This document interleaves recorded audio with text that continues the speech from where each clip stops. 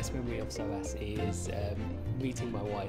For me, it was basically when everyone sang happy birthday in the learning lab. That was so cute. Just meeting everyone, make new friends and friends for life, because these are the people that you're going to see and be with for the rest of your life, basically.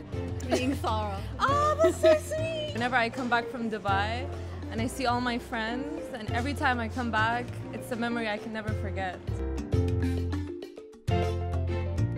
Oh, wow. To be honest with you, that's a long list. It's a really, man, we'll be here all day, man. Okay, I'm not gonna lie, when I first came here, I was weirded out by everything. Like, I just remember coming to, because we were in the mental asylum like before, you know what's going on?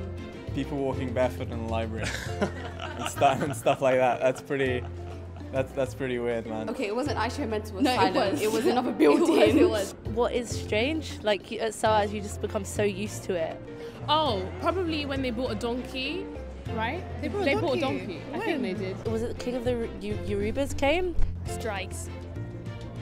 I've seen people having barbecue during the strike. Yeah, and people were staying inside the Brunei Gallery for 48 hours without showering. Yeah, that was really strange. Yeah. Yeah, they brought a donkey in front of SOAS for a donkey day, and it was an actual donkey. But What are you on about, bro? I've never heard about this.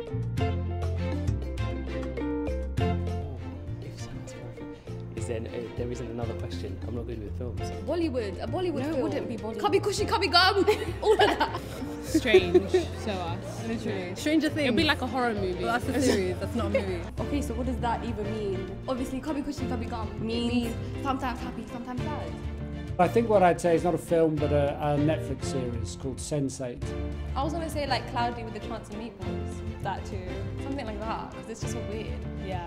I've said this before, like decolonize your mind, decolonize your face, decolonize everything, decolonize your dog, decolonize your cat.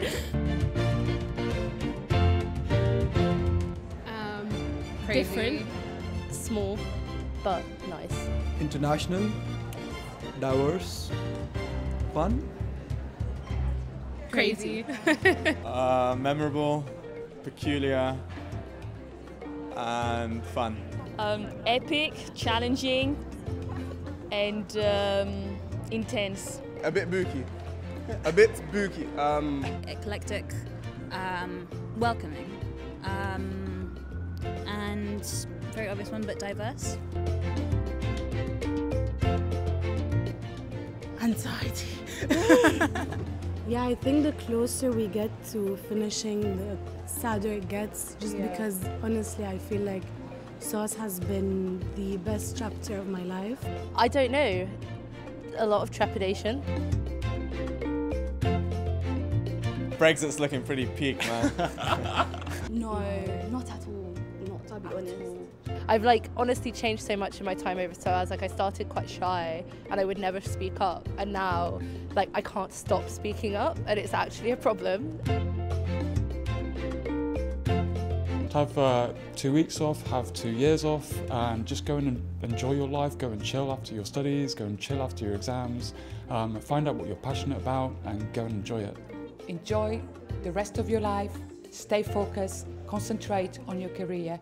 I would say take those values that you've learned at SOAS, stay close networked with the friends that you've made, and just try to make a difference, make an impact, really make things in all the small ways you can more positive. Huge congratulations, the class of 2018. Congratulations, you've made it. You are now joining the huge community of the SOAS alumni dotted all across the globe. We are delighted that you have spent this wonderful time with us. So as you celebrate today, please remember that as a SOASian, you bring something very, very special. Good luck and enjoy the next phase.